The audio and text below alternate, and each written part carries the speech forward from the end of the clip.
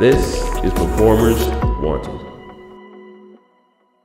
Hello and welcome back to the show, y'all. Today we're going to be talking to Joel Meyers, who you definitely know as Albus Potter from Broadway production of Harry Potter and the Cursed Child.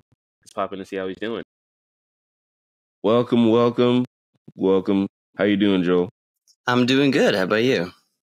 Doing pretty good. We have Joel Meyers today. We got Joel Meyers. Potter heads rejoice. Theater heads rejoice. If you heard the name, you saw the thumbnail, then you probably definitely recognize this man as Albus Severus Potter, the Broadway production of The Cursed Child, which I have read. So that's why I'm pretty excited. Was very happy to know that you were going to come into the show. And now I'm sure everyone's going to be super happy listening. We're going to get into that pretty soon because we kind of have to. Let's imagine we just go through an hour and just never talk about it once. It'd be kind of fun. It would be kind of fun. It's like they're just picking when they're going to bring it up. Never. Oh, and by the way, come see the show. Oh yeah, come see the show. Yeah, it's a great show, but we never talked about it. We're not talking about it. Hashtag keep the secret. We're going to talk about it a bit. We're gonna talk about your tutoring program. I looked at your tutoring program. We're going to talk about that a little bit. I want to bring that into the fold a bit. But before we do that, for anyone who may not know who you are for whatever reason, why don't you give a quick introduction of who you are? Sure. My name is Joel Meyers. I'm currently in the Broadway production of Harry Potter and the Cursed Child. I play, as you said, Albus Potter. I'm the son of Harry Potter, and my dad and I have a somewhat contentious relationship on stage. And, there's lots of magical adventure that ensues from there. I grew up in Seattle, Washington. Did a lot of youth theater out there, and then I came to New York to go to school, and then I graduated in the pandemic, and Here we are. Graduated in the pandemic. What school did you go to? Columbia. Nice. And you were majoring in performing and acting. Yep. Nice. Graduating in the pandemic. I graduated a long time ago, long before this, but I can only imagine what it was like. What was that like? You came to school for performing in like performance capital of the world. If you make it here, you can make it anywhere. And then everything shuts down and you graduate. How was that like? I mean, I don't need to tell anyone what the pandemic was like. It was a surreal experience for all of us. For me, I think it at first it was a lot of questions of what was going to happen. I was going into this happened. The pandemic hit in the spring semester of my junior year. And so that got cut in half. Went home, and then I was at home until the next spring, actually, and there was a lot of questions about how are we going to do the theater program, and I was doing my acting thesis, and I ended up doing my acting thesis on Zoom in my childhood bedroom, which was its own fun adventure. It was a lot of frustration, but at a certain point, just kind of accepting it and being like, okay, well, here we go. What is this going to be? The graduating part of it became a slow fade at a certain point. I think by the time spring 2021 rolled around, everyone in my graduating class was kind of like, okay, let's get over it. Let's get over it. This is the way it is. We're just going to do this. Yeah, understandably so. And you said you were from Seattle? Yeah. Yeah. Okay. When did you start performing? When did you start acting? I started doing, productions and whatnot. I think my first production was when I was in 5th grade. I was in A Child's Christmas in Wales, which was an adaptation of the Dylan Thomas poem. Mm-hmm.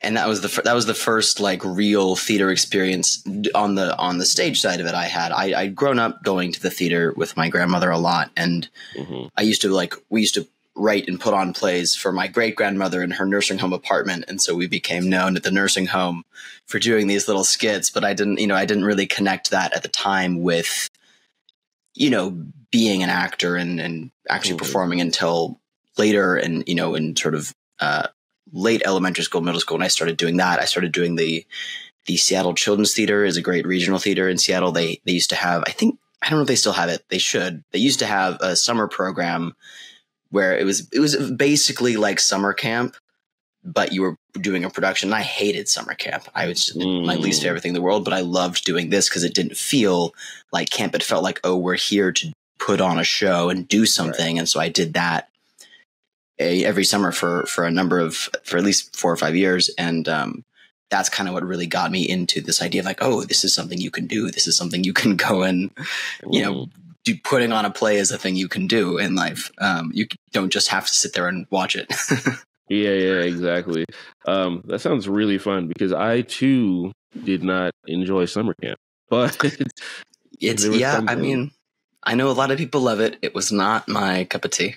No, like there are definitely aspects of it that'll be like, oh, we're doing a talent show. I'd love to do that part. I love to do a talent show. It's like, oh, today we're gonna do like archery or something like that. I've never done that before, but everything else was like, oh, this is like daunting. This is for me, but I did it every year up until I was like 14. So then, yeah, it was pretty much what I was going to do.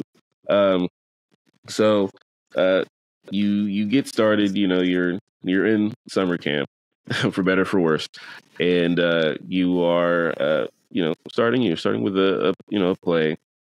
And so you come home and you just continue doing that. You're just, are you in like local theaters? Are you like in programs in school after that? Like, what's the bug bring you? Yeah, I did. A couple of the productions I did were local theaters. There used to be a good theater in Seattle called Stone Soup. I think they lost their theater space a while ago now, but I think they still run camps for kids. Mm-hmm. So I did, that was where I did Christmas in Wales. Mm-hmm. And then I started doing plays in school because the school I went to, it was actually a class called play production. And so I was able to do it. I did plays through middle school. And then when I got to high school, I hadn't done a musical up to that point, and I wasn't really interested in doing a musical, but it was split into semesters, of course. So in the fall, our school did a musical. In the spring, they did a play. Mm-hmm. But also the soccer season happened in the spring, and you couldn't do both. So I had to do the musical if I wanted to do both theater and soccer. Mm. So I ended up doing the musicals in high school, mostly because of that. And that, and then as I got older, then I started, I grew up with a lot of, there was a great group of young actors who I grew up doing children's theater with, who kind of took over this company in Seattle called Young Americans Theater Company.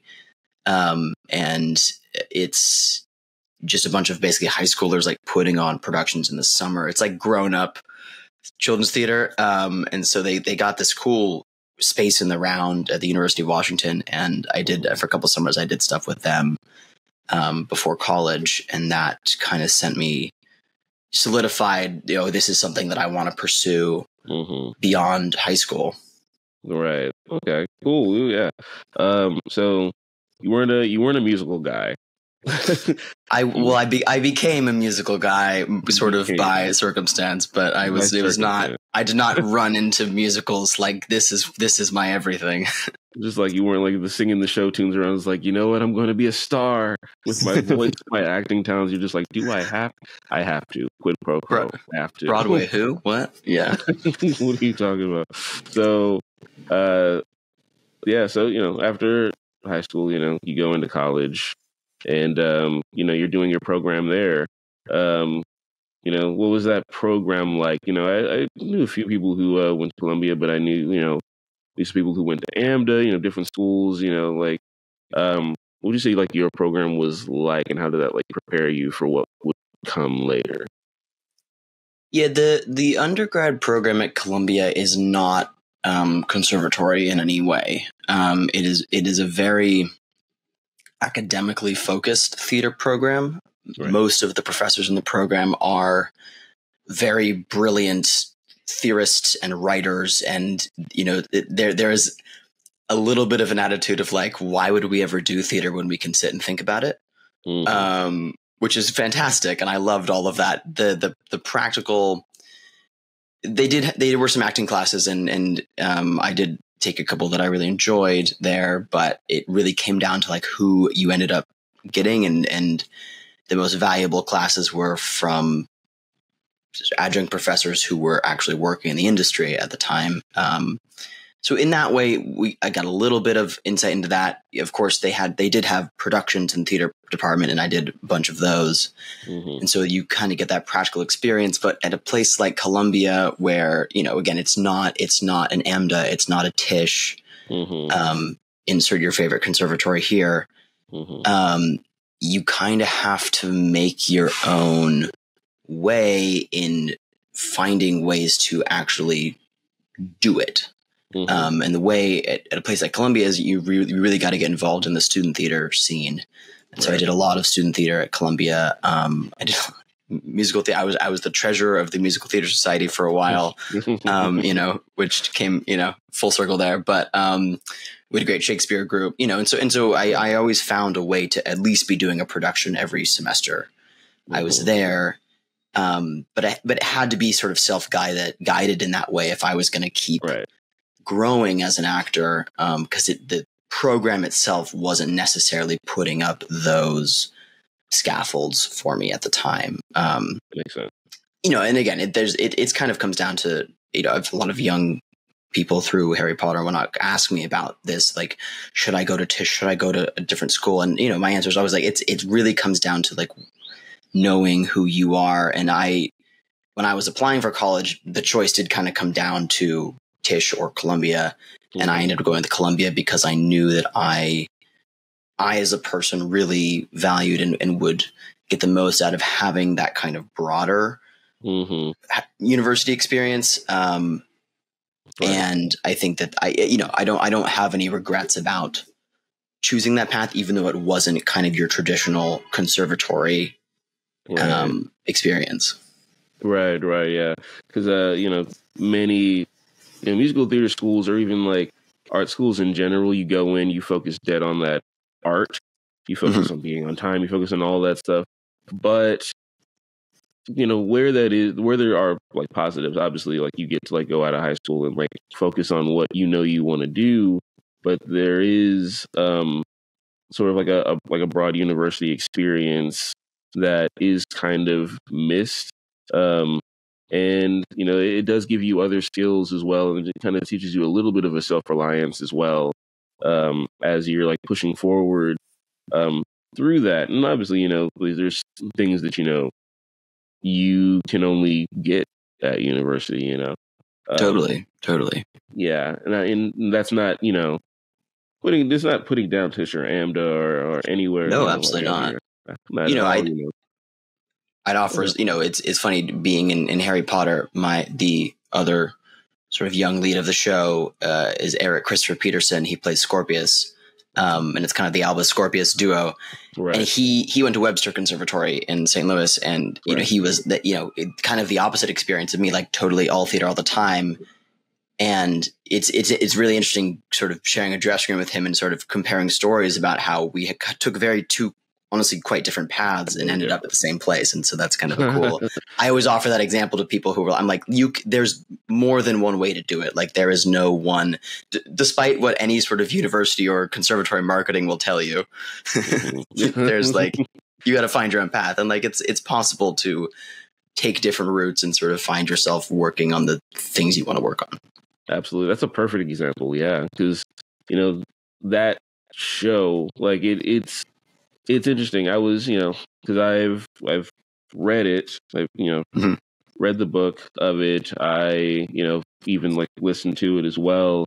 And, that show, like it's, Harry Potter and the Cursed Child, but that show focuses like heavily on Albus and Scorpius, very, very heavily, like carrying on the mantle, the legacy of what Harry Potter was.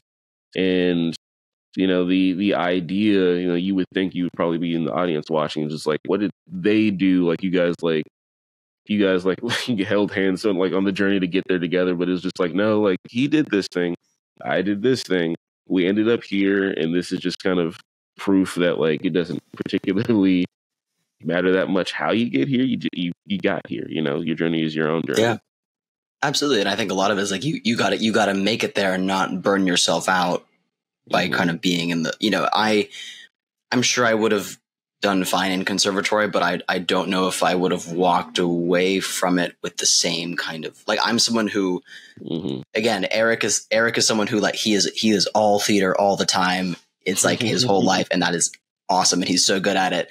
I'm someone who, like, I need to step away and think about something else for a while and come back to it to kind of be re-energized. Right. And I think that, you know, that's the advice I give to any young actor who asks me about it. Like, yeah, you kind of have to, like, do a little soul searching and be honest with yourself about, like, what do you need to stay in it? Because that's more than half the battle of making it into any of these shows and staying with these shows. Is like, you need to know not only how to kind of cultivate the talent to be there and the work ethic to be there, but also, like, how to keep yourself loving it, because it is such a grind doing a show like this. And just to get there. Yeah. You know, I want to jump into, you know, because you're still on the journey. Sure. Graduated during pandemic, which Twilight Has Kept only really just ended. So, like, is it over? Are we sure? I'm not 100% sure. The strains kind of, you know, come out like hotcakes, but, like, it really just, you know, it really just ended. You graduated. Were you working professionally out of college, or were you waiting for a second? Did you book anything, or, like? Yeah, there was.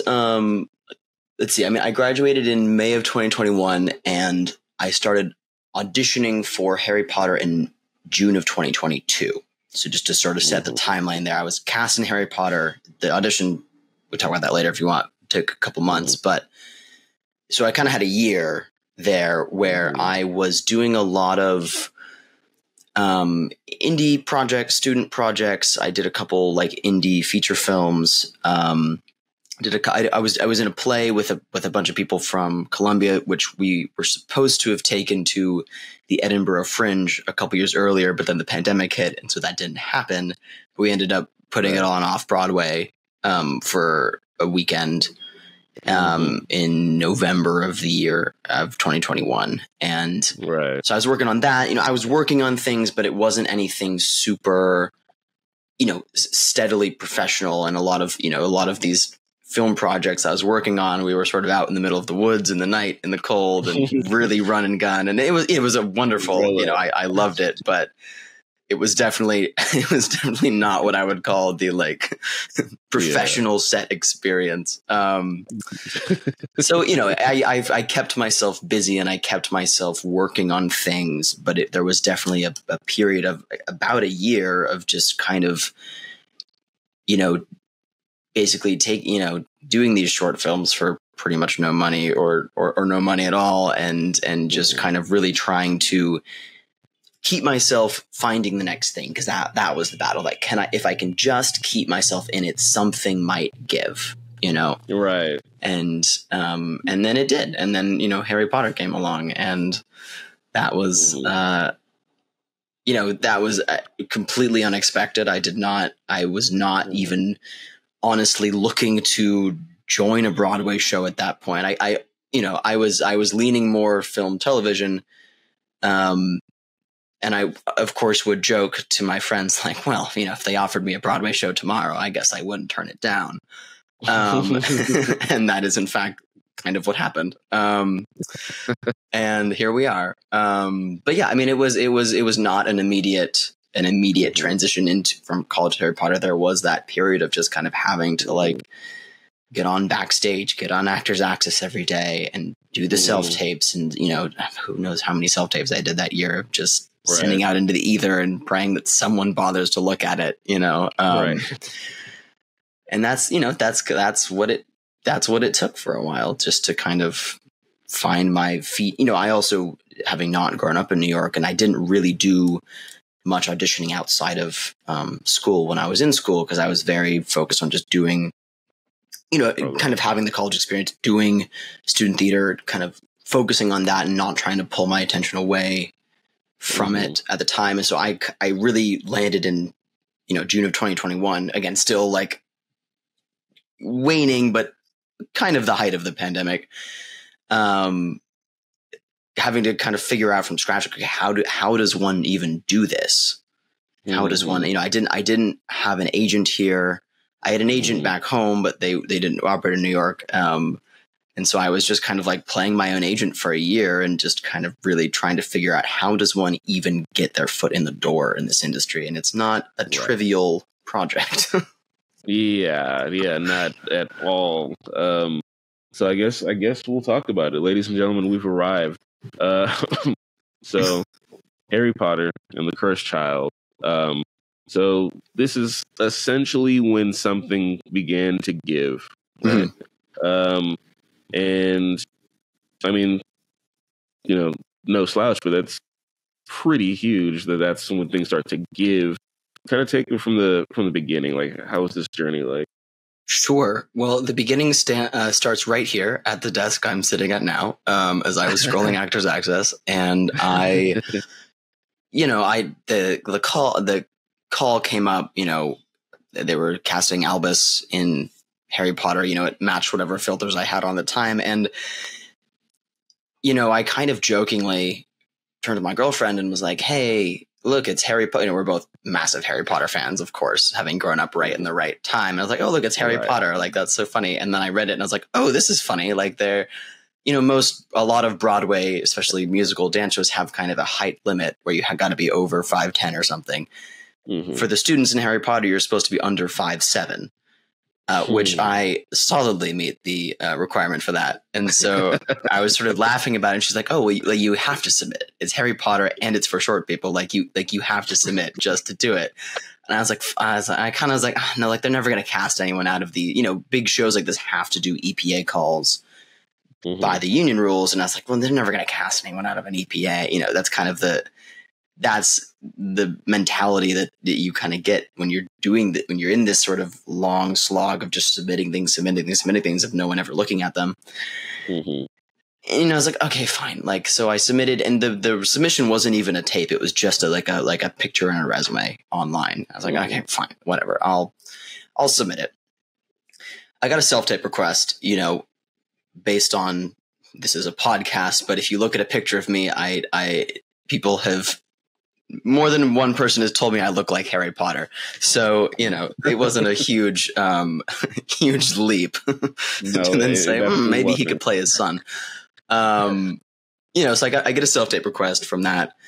I do the self-tape, in my, I would say kitchen, but it's also my living room, also like the rest of the entirety of my apartment. And I submit that kind of thinking, they're going to get 1,000 of these. Who knows how many? The next step is I actually got an in-person callback that was a movement callback. I was like, okay, well, this is okay. At least I've made it past, the screener round. Right. And they kept insisting that this was not a dance callback. This was just like a group movement callback, and I was like, okay, fine. I am by no stretch a trained dancer in any, I can, do an 8 count if you tell me what to do, but I'm not gonna, be up here doing pirouettes or anything. So I go, and I grew up playing soccer, athletics, like I'm used to that sort of physical activity. When I tell you it was the most intense 60 minutes of my life, I'm not kidding. Like, it is, if you haven't seen the show, there's a lot of movement, very beautiful movement in the show. And it's very much an ensemble piece. There's people, moving staircases and lifting people, and we do a wand dance and all this stuff. And this movement call was basically like, just, can you endure 60 minutes of continuous movement while counting in 9s and 7s because magic?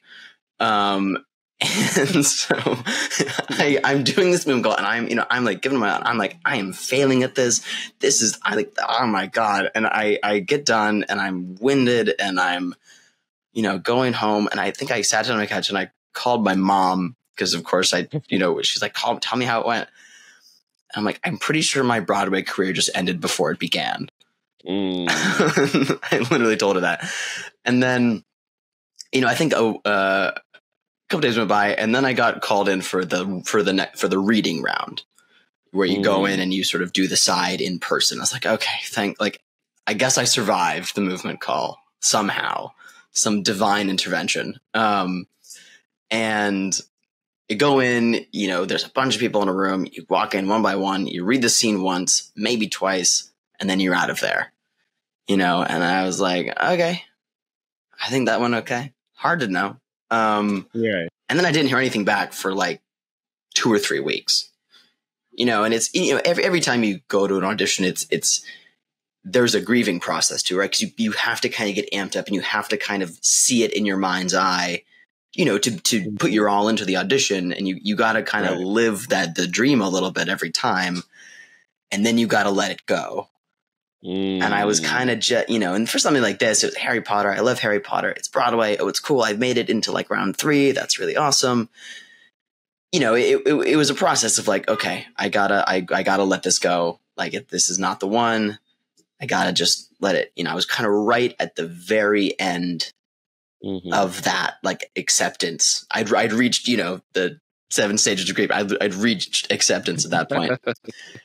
And then like that, yeah, I woke up the next morning and there was another email that was like, okay, here's the rest of the schedule for the rest of the callback for the rest of the summer. You may make it to these, you may not. And so there was another day of another movement call with a reading call. So I went to that, and then I had, you know, they were kind of slotting people in for different things, and I was just going in for Albus all the way through. And then finally they had a flying callback, a FOI callback, because there's wire work in the show. And so that's the second. I know that's the second to last round, and then it's the final callback, which will be a reading for the International Associate. So I go to this flying callback, which is way out in Brooklyn in this Cirque warehouse.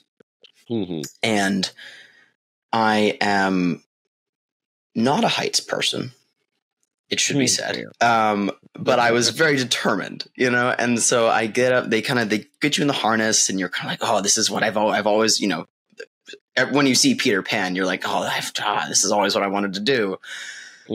Then they teach you how to like kind of flip around and turn around, and then they lift you all the way up to the ceiling.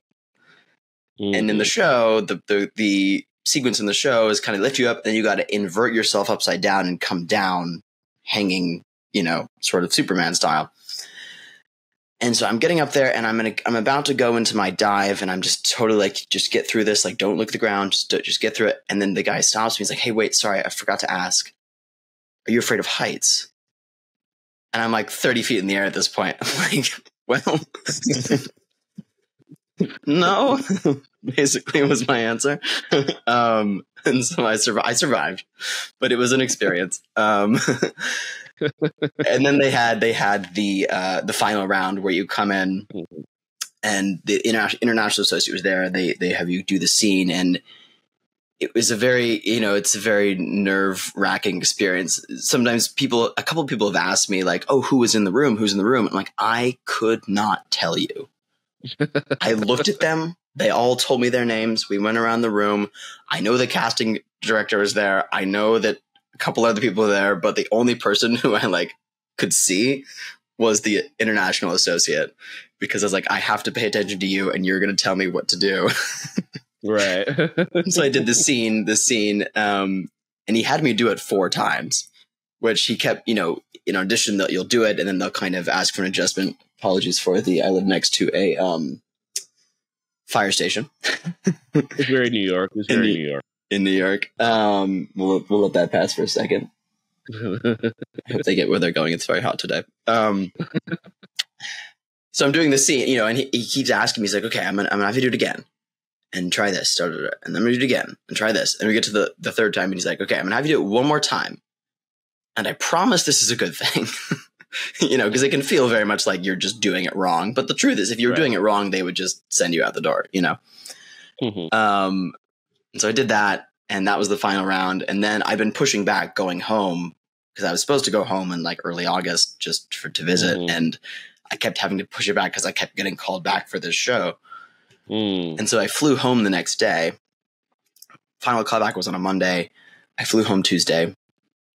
And, you know, of course, you kind of always have this fantasy of like, I'll step off the plane and there'll be a missed call on my phone or an email. And I'll just be like, oh, you know, as you're going through the exit of the airport, I'm going to Broadway. And that's not what happened. I turned on my phone and there was no message. It's like, okay, well, okay, we know, whatever. It's less than 24 hours. A lot of decisions to make. Tuesday night goes by. Wednesday goes by. I'm like, oh, man, well, you know, like this far, like they would have made their decision by now, you know, like, and so I went to bed Wednesday and like, I came so close, but oh well. And I happened to wake up early on Thursday morning because I had a dentist appointment at like 8 a.m. And I was like half asleep. And, you know, I get a call on my phone and I get a lot of spam calls like we all do, you know, from New York numbers. I'm kind of looking at it, and then it rings through, right? And it goes to voicemail. And then I'm looking at it, and in the missed calls, you know how in the missed calls it'll sometimes say like maybe so and so, and it was maybe, and then the casting director's name. And I was like, oh, maybe I should call him back. Yeah. So like, again, this is, you know, 7:30 in the morning. You know, where I've been sort of a little bit jet lagged and I'm a little bit just like, what's going on? And I call him and they're like, hey, yeah, so we'd like you to come play Albus on Broadway. Congrats, like be in touch. I was like, great, wonderful. I accept, of course. And I ran outside and my mom was like leaving. I was like, stop, don't go anywhere. Like, Mom, I'm going to Broadway. I'm excited. And then I went to the dentist, and I can't recommend enough. Like, if you have surreal, life-changing news broken to you, like the dentist is the best place to be because there's nothing you can do but sit there and process it. Right. You know, as they're like, you know, working on your, and my hygienist that morning was like very much not chatty, trying to get it done. And so I just sat there in silence for 20 minutes and just was like, what just happened to me? And that was the whole, again, I submitted for it in like June, and this was, I think August 25th was the day that they called me. Yeah. So it's a long process, you know? Yeah, that is crazy. Okay. So you're like in the dentist chair. Yeah. And then you're just like, I just made Broadway, and I'm supposed to just be chill, but I'm gonna be chill because I don't want to like die in the dentist. I don't want her to slice my mouth open with her sharp instruments. Absolutely not. You know, Little Shop of Horrors. We don't want this to happen. But you're like out of town visiting. Like when do you have to go back? When's your call where you have to go back and kind of start the show? Yeah, we didn't start rehearsals until the end of September. So Harry Potter's unique in that they, you know, a lot of Broadway shows, they'll kind of replace people if they need to. They'll put in rehearsals. Harry Potter does a full re-rehearse every year in October. And so the cast, everyone's contract changes over in mid-November. This year it's November 10th, so I know that. I think November 15th was when we started, and so if there's cast changes happening, they will all happen between that Sunday and that Tuesday in November. And so, which is really great because then the cast, you know, especially if you're coming in new, you kind of get a full rehearsal process, 6 weeks in between end of September and, you know, mid-November to come in, learn the show. Obviously with this show, you know, so much of it is the magic, so much of it is the technical elements that you kind of like, we literally go to magic boot camp in the first couple of days of rehearsal just to learn how to do some of the sleight of hand stuff that we do. Because none of us are magicians, but we have a great illusions team who, you know, get us in shape for all that jazz. And yeah, so I didn't have to like turn around and come back necessarily, but it was a couple weeks before I then had to like, okay, we're gonna do this. We're in rehearsals. Here we go. Boy, oh boy. And you know, coming off a year of just kind of doing your thing, it is a very 0 to 60 experience of like, man, I'm in a rehearsal every day for 8 hours now, and then doing 8 shows a week is like, you know, I remember the night before the first show, realizing that it was like the last evening I was going to have for a while. Right. And you know, and it's you know, now a year and a half later, it feels like, oh, this is old hat now. But it was a very, you know, stark life transition of just like, how do you adapt to the Broadway lifestyle? Right. Yeah, because it's very, very fast moving, and just being out in New York and being in that area, being on Broadway in general, like just walking down the street is stressful. So I can only imagine. Yeah, no, luckily we're at 43rd between 7th and 8th, and so we just kind of have to turn the corner into the subway. But even that, like, you know, around the corner walk is an adventure every night. Right. You know, because I was out there recently.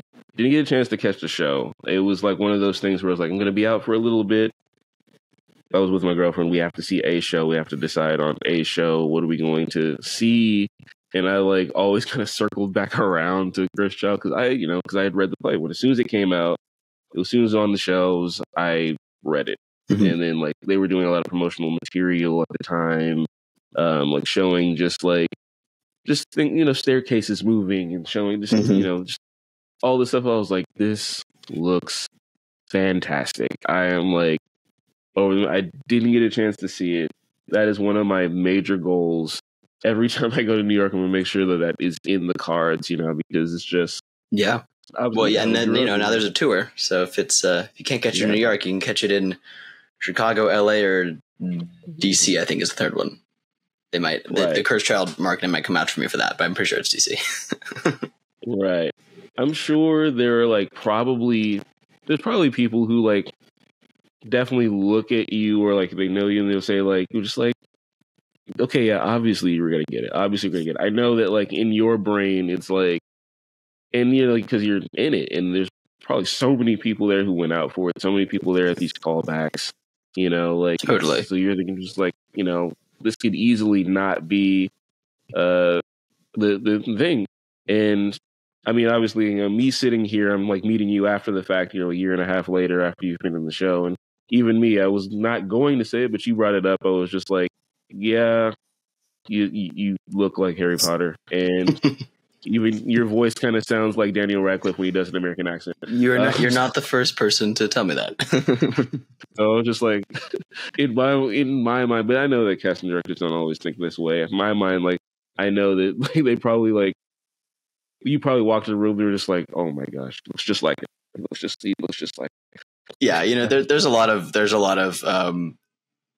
young, you know, actors who look and sound the part for sure, and it's the other thing I tell people too when they ask about it of like, you know, it's a lot of work, yes, it's a lot of preparation, but it's so much of it too, unfortunately, is like just the luck of being in the right place at the right time. And then being prepared for it, you know, there is, right. It's not nothing to get cast in something, but you do just kind of, you know, again, that's, as I said before, like the kind of waiting for something to give of like that give is you being in the right place at the right time in front of the right people and you being prepared to show that you are right for that moment, you know? And so it is, that is the dance of this industry of like, how do you, and that's where it gets super demoralizing too, because a lot of times you're in the wrong place at the wrong time and you're not the right person for it, or you, for whatever reason, maybe you are, and you just like have a bad day and you don't, and it slips through your fingers, you know, and that's so much of it. And it's so hard not to take those experiences personally, you know, but it is kind of the flip side of like, you have to kind of learn to accept that like, well, you know, whatever, this is not my project. And also kind of then accept like, no, like I was the right place, right time. And I did something to earn it. You know, it's the kind of yes and of it all. I think that you have to find to be in this industry and to stay in this industry, because it is so hard to go out and put yourself out every time and go through that grieving process every time. Every single time. Yeah. And it's like, you know, like what you brought up is just like, yeah, maybe you are right for this project. Maybe this, you know, maybe you're perfect for this project, but like that day wasn't it. Maybe there was someone who's there who like they saw who might have been a little bit more perfect that day. And then maybe after you get through like the grieving process, you go back and like Totally. then you are, you are the perfect person for this project, and you get it then, I've heard stories of people like going to something 2-3 times before they actually book it. Mhm. And it's like serendipitous. They are for this project, but maybe just wasn't the time for it. Totally. It No, is I mean, happening. there's a bunch of people who I work with at Harry Potter who I know went in multiple times for it, or different, like went in for the San Francisco production and ended up at the Broadway production, and it's you also just never know, like, the behind the scenes of like who, when they're producing shows like this, it's so much about they're trying to mix and match. And it might be that you are so great for it, but there's just not that spot available for you right now, and it's just, there's so much beyond your control in these situations. Right. And it's hard to accept, too, of like it, because it has to feel so personal for you to go put yourself out there. But you also have to kind of protect yourself by being like, well, right, I did my best. And it's as long as you go in prepared and put it all out there, the best thing you can do as an actor is get it out of your hands, and let it be truly out of your hands. And I think that's, again, I preach that it's very, it's very hard to actually like do that in practice, but I think that's the best mentality of like, if you can do everything to put the decision in their control, that's the most you can do. That's the job, and then from there it's, God, I hope I get it, Yes, I hope my name is spoken. They're talking my name in these rooms when no one's around. I hope that they're saying something. Yeah. Hope I'm close. I hope I'm close. But you never know. And honestly, it's like when you've kind of forgotten about it is when that call comes in. Like you were about, like, I'm up early for a dentist appointment. I'm just, this is my day today. This is my day. I don't know. Maybe I'll go to Costco later. I don't know. Like, book more dentist appointments. That's the takeaway here.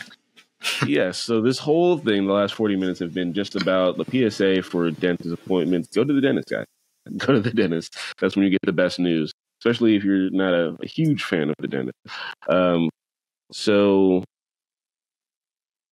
just going in, because, the process of the show, there's plenty of people who have seen it, maybe plenty of people who've read it.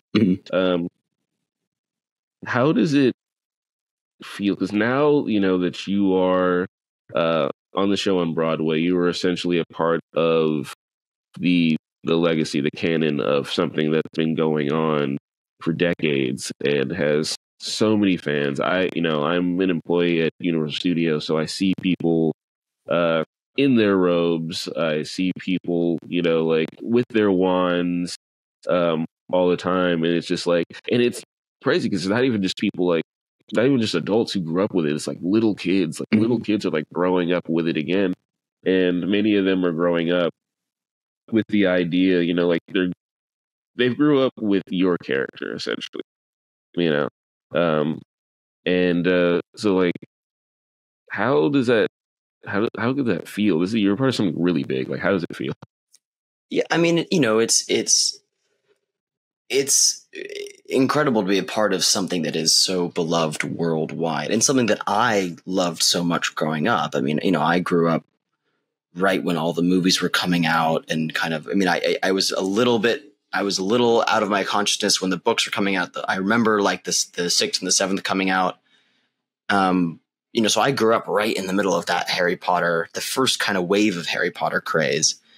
And it's amazing to see it coming back and have lived on. We get little kids at the stage door all the time in their full robes, and their whole family is dressed up, and it's so great to see. And it's something that really lives on and on and on. And it's a world that people love to come back to. There is a nostalgia quality to it. And even because the show itself is separate artistically from the films, Right. It's all its own music. The design looks sort of what you would expect Hogwarts robes to look like, but they're not the same as the movie, and then the set and everything. Like, it is its own design, which helps us as actors, because honestly, you kind of, when you do it 8 times a week, you do start to kind of forget in the process of it that this is Harry Potter, and it sort of feels like its own world, which is great for us just to kind of stay in it and keep doing it every day, that it lives in its own space. But there is still that, you step into the theater and it is still what you kind of love about Harry Potter and what the nostalgia of it. And it's, being in it it's really, mainly just an honor to be a small part of this, massive phenomenon. And, we get all kinds of Harry Potter fans and Broadway fans, who reach out to us. And it's really fun to be in conversation with those people and kind of be a part of this, putting on this thing that they love so much. At the same time, you do realize very quickly that like you are just part of this massive thing, and you are kind of, you're wearing the robes for this time, and it's you will pass the torch eventually, and that's what it is. And so you do kind of have to, realize what the project is serving this entire global phenomenon and sort of bringing that magic to life for people. The show is the world, like, there, and I think this is a good thing for Harry. Is like, there's no stars in Harry Potter. You're not coming to see an actor or something on set. You're coming, the only name you need is on the marquee already. Right. And I think that's, which is great, for us as actors, because then it doesn't, we're all kind of just doing our jobs there, but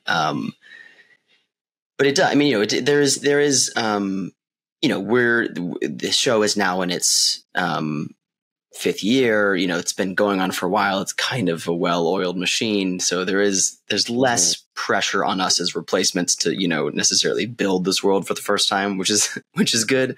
There's the pressure of like, oh man, let's not screw this up now, but, luckily, knock on wood, I don't think we've done that yet, or they haven't told us if we have. But it's a lot of just really kind of taking it in and being like, wow, this is so cool to be a little bit on the other side of this, but still be such a fan. And, of like, oh man, I get to, flick my wand and say Expelliarmus on stage every night. Like, what a dream come true. Like, I was doing this in my backyard for free when I was 8, like, come on, they're paying me to do this. What? So I think one of my cousins described it as like, yeah, it's like Harry Potter in the backyard with real fire. Like, that's such a great way to put it. Like, that is, you're on the money there. And so it's fun to, kind of live in that world and bring it to life. But it does very quickly. You're like, oh man, this thing is huge. And this is such a huge thing that's far bigger than any one person could even really, fathom. Right. Yeah. Like, excuse me.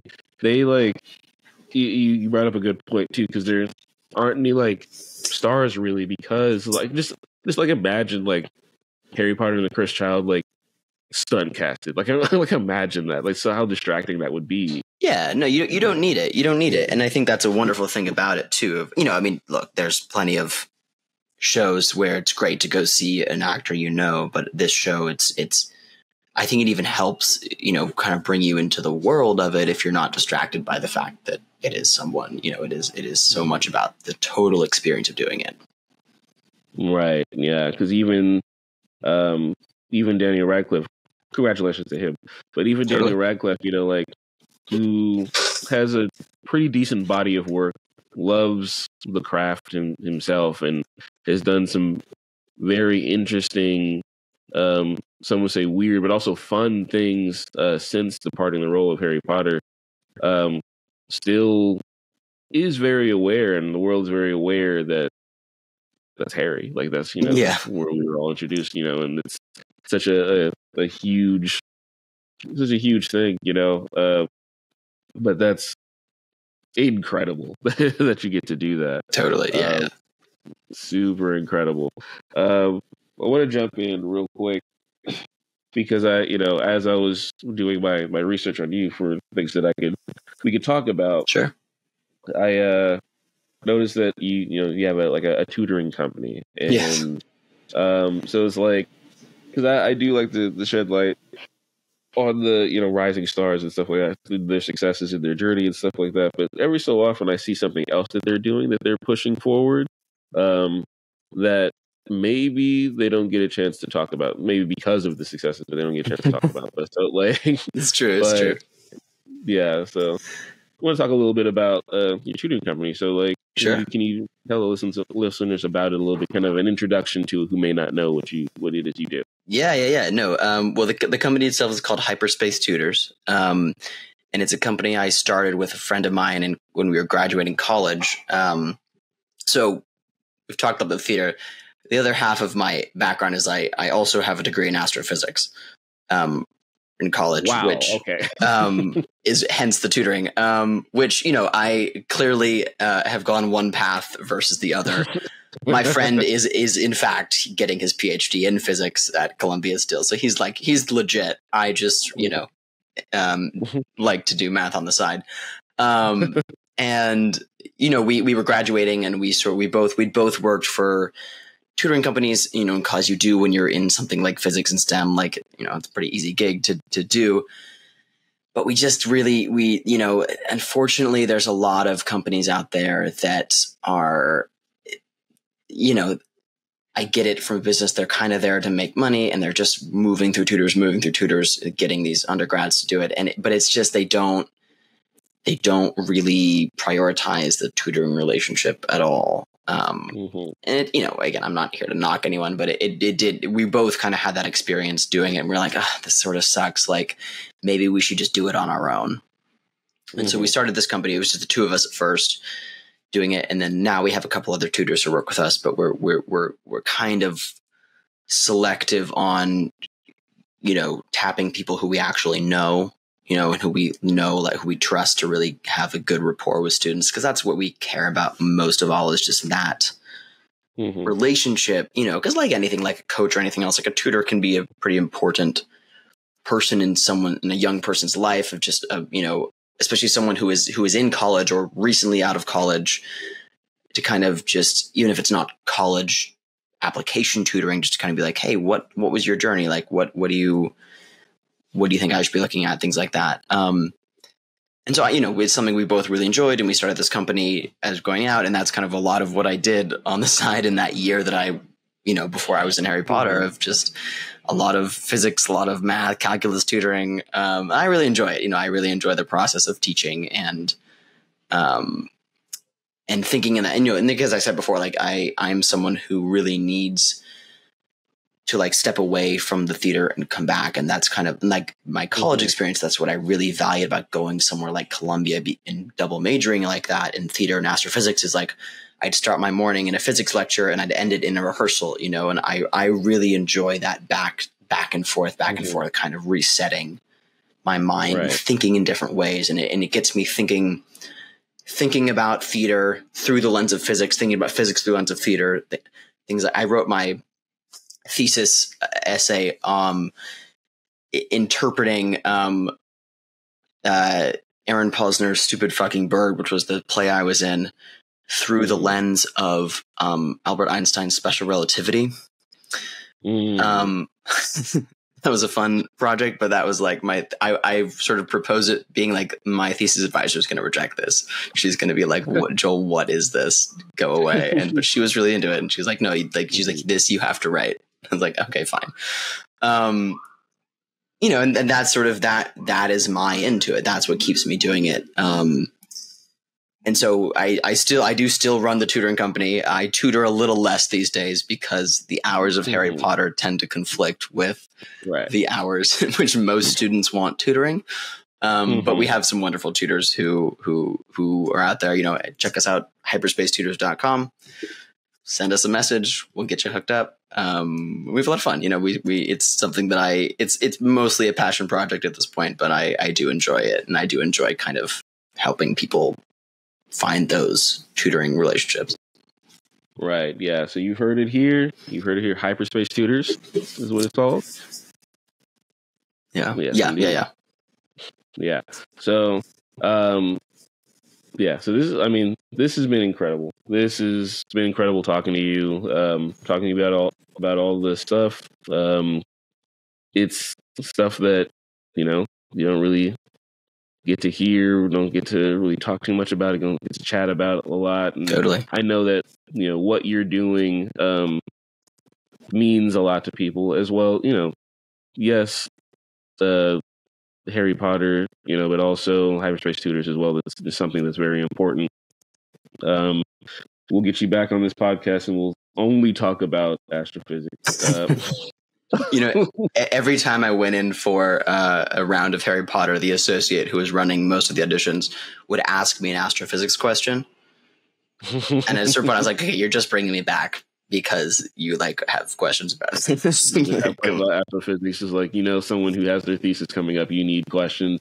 This is why you're bringing me back, and now you've cast me. No, exactly. Yeah, it's the casting assistant. As I was walking to the flying test, in the 20 feet it was, to the round, she was like, oh, I wanted to ask you, can you explain Schrodinger's cat to me?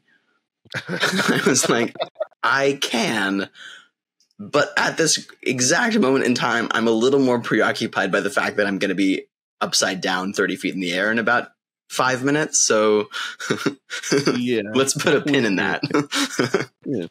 But if you have questions, contact Hyperspace Tutors, and absolutely we'll be able to hook you up. We can talk. We can talk all about Schrodinger's cat. Happy to. So you kind of answered one of the questions that I normally close with, throughout. But I think with that, I'll probably pose a slightly different question for you, and really just a question that people might have in general for that theater kid, and that, because I normally ask this question about the person who's about to pursue it, but that theater kid, any comforting words to that theater kid who's just maybe just a kid watching the Tonys or anything like that, or just who still the light hasn't dimmed just yet. The light hasn't dimmed at all because they're really just kind of early. Any comforting words for them to kind of keep them going with this new love that they probably have for theater right now? Sure. Yeah. I mean, I think when you are young and when you are interested in this, a couple things. One, a lot of people say a lot of things about what you have to do or what it takes to be an actor, or what it should take to be an actor. And I think one of my least favorite phrases is that you hear, at least I heard a lot, it's sort of the stereotype is well, you will only be an actor if you can't be anything else. If you can do anything else, you should do that. That's